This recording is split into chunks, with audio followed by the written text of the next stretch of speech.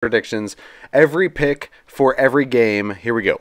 So I'm finally coming off a winning week. We look to keep that going. Went 4-3 on 7 splits. This week's going to be quite the opposite. We were struggling to find 3 splits. So let's start on the Thursday night game. Obviously tonight, the Niners traveling to Seattle. Yes. I like San Francisco. I know that they're playing under standard, right? Under their standard that they've set with a lot of injuries and such. But I like the matchup against Seattle. They can be run on, right? We saw it 2 straight weeks. We saw Jahmyr Gibbs and David Montgomery get whatever they wanted on the ground. We saw last week Daniel Jones be effective down the field a little bit. We saw even their backup running back Tyrone Tracy had over 100 yards. Yeah. So this defense can be run on. We obviously know no matter who's in the backfield, San Francisco can run the ball and play action off of that. I like San Fran. And they also have that aura to them where it's almost like the Chiefs, where it's I can't pick against them. You know what I mean? Yeah, I wish he just would not. The younger generation ruined the word aura for me. Oh, okay. So as soon as you said it, I immediately cringed. But I do agree with the statement that you just said. Okay, the word hasn't been ruined for me yet. Okay, well, you'll get there. Jacksonville at Chicago. Huge Chicago guy here. I think it may be a 2-score game. Yeah, I think Chicago's offense is finally starting to take those steps forward that they were going to, but Carolina aided in that, kind of gave them just a glorified offensive practice, if you will. So, yeah, I like them by a lot of points this week. Yeah, Arizona at Green Bay. I thought for a tick, I thought about Arizona, but I just can't. I'm going to go Green Bay. I think especially at home. If it was in Arizona, I'd probably consider, but I'm going to go with Green Bay at home. Yeah, a lot of agreement here. I'm going Green Bay as well. Bucks at the Saints will both take the Bucks. I think I get a better quarterback in Baker, so for me, that's a huge factor. I thought I might have baited you into a Saints pick there. I was close. I mean, we liked the Saints last week at +5.5. I think the Saints are fine. I've been a more Derek Carr supporter guy than most people that you find on the internet or find in the media. But I think Baker's a better player. Yeah, I think Baker's a better player. I agree. I think the team's better. Well, that too. Browns at the Eagles. You're actually going Eagles. I'm going Browns. My bad. You're going Browns. I read it backwards. I'm going Eagles. I was going to say, wait a minute. I'm going Eagles. I thought we were split. I mean, if you want to switch. No, I'm going to go with the Eagles. I like the fact that they're coming off a bye, to be quite frank. I think I have the better coach in Stefanski with the Browns, but I will at least take... You don't have the Browns. No, I know. Can you let me finish? Yeah. I think that you have a better coach in Stefanski. Yes. But I get a bye. So yeah. I'm going to go with Philadelphia. Okay. I'm going with Cleveland, even though I hated what I saw last week. I hated it. You just don't think Philly's playing very well. I do not have really any trust in the Eagles anymore until further notice. That's fair. Next split here, Commanders at the Ravens. I did consider for a second. You went Commanders. I considered for a second. I'm going to go Ravens. I think Jane Daniels could be Lamar Jackson, but he's not yet Lamar Jackson.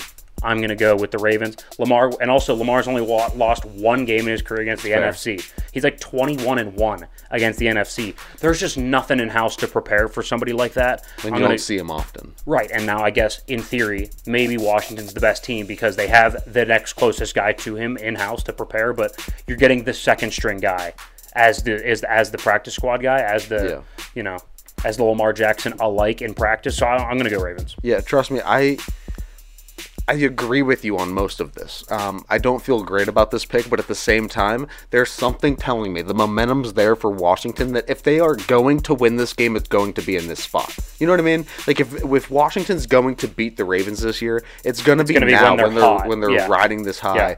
Yeah. So for that reason, I'm going Washington.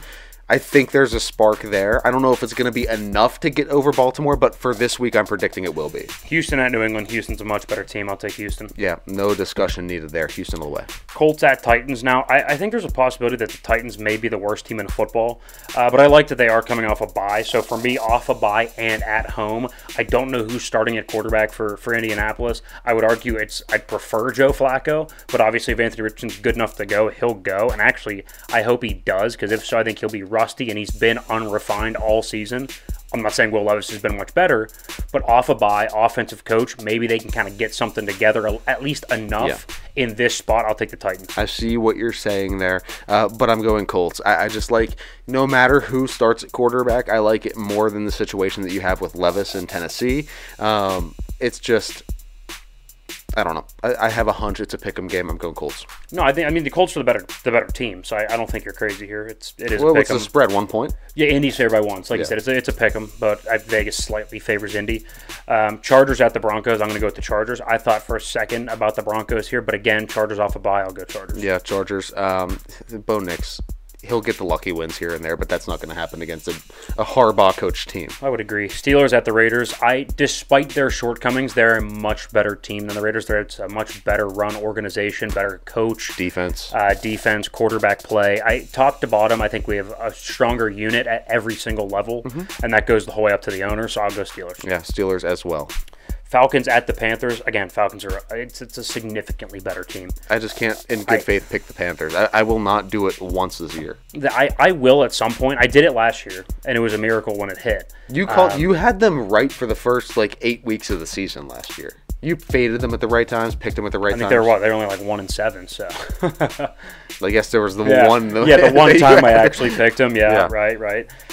Lions at the Cowboys. I did think about the Cowboys for a second, but I'm going to go with the Lions.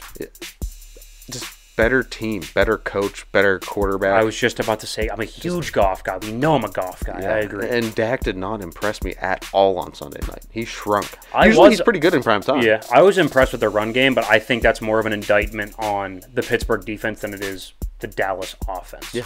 So I don't expect that to carry over a ton. Bengals with the Giants. I'll go Bengals. I think it's a better team, although I like what I see out of Daniel Jones. Better quarterback than Burrow. It's the weirdest thing because I said it earlier, if the Rams get into the playoffs and are healthy, I wouldn't want to play them. Same thing with the Bengals. It's they're 1-4. If they played Pittsburgh tomorrow, who do you take?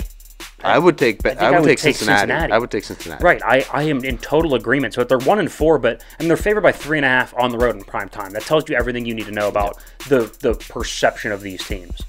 And then finally, Monday night game, Bills at the Jets. I'll go with the Bills. They're gonna play pissed off too. So yeah, Bills. Even though that was a clunky game that we saw. I mean, yeah, they lost 2 straight. It's. I have my doubts about Sean McDermott. That the clock management at the end of that Houston game was one of the worst things I've ever seen from a head coach in a long time. Now I know it's they had timeouts anyway. I don't care. You run the football there. You go to overtime with a better quarterback. I know C.J. Stroud's good, but Josh Allen's a better quarterback right now. You run the ball. You punt the ball. And then you get to overtime with, again, what I view as a better quarterback. But either way, I think they're going to come out fire into their ass Bills. I agree. Run us back through the splits. There's only 3 of them. I have the Eagles. You have the Browns. I have the Ravens. You have the Commanders. I have the Titans. You have the Colts. Okay. Not as much disagreement as last week. Not as divided as last week. Didn't last week we have 8, and we actually had to...